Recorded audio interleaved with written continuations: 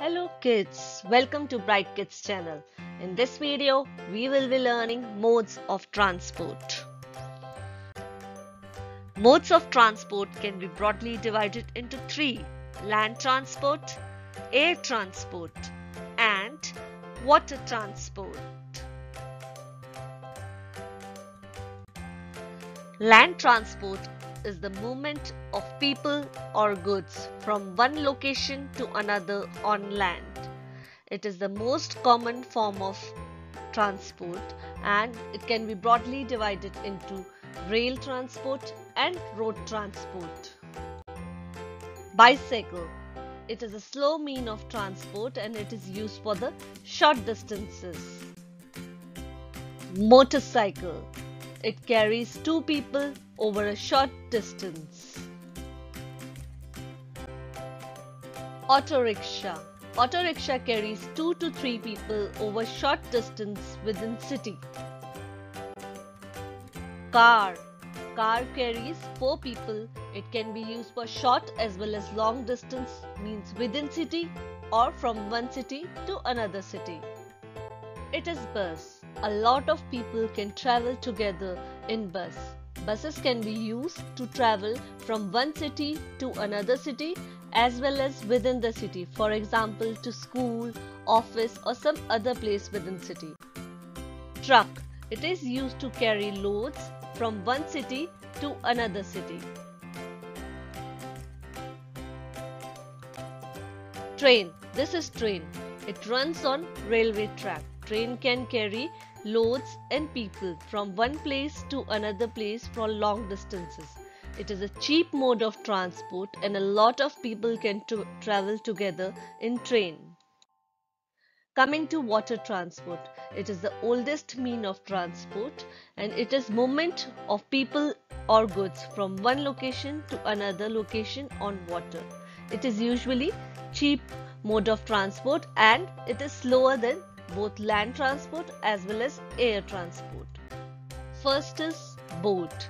Boat is designed to float on water and it can be used for traveling, sports, fishing, transportation and rescue operations.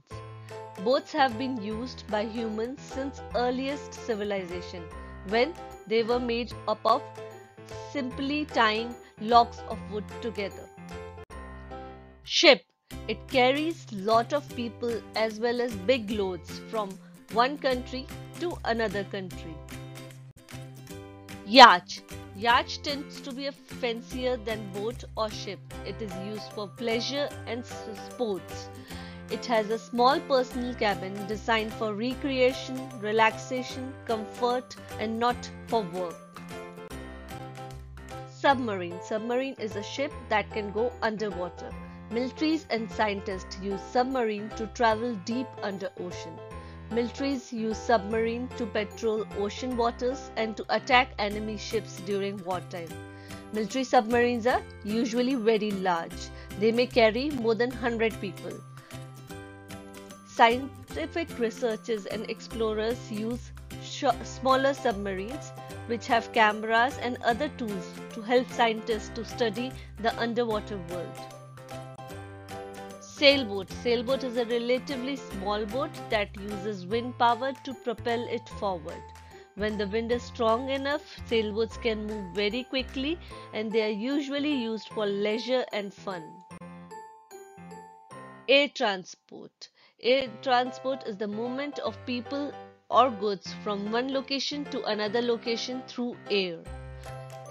It allows us to travel long distances within very short time. First is aeroplane. Aeroplane allows transfer of lot of people and goods to far off places within hours.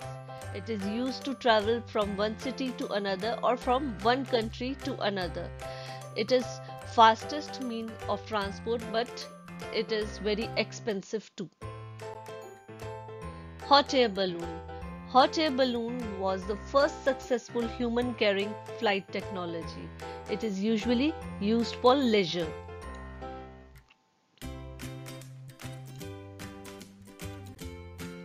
Glider. Glider is an aircraft that soars through the air without the help of motor. Some gliders look very much like aeroplanes. It is used for air sports, for gliding, hang gliding, paragliding, etc.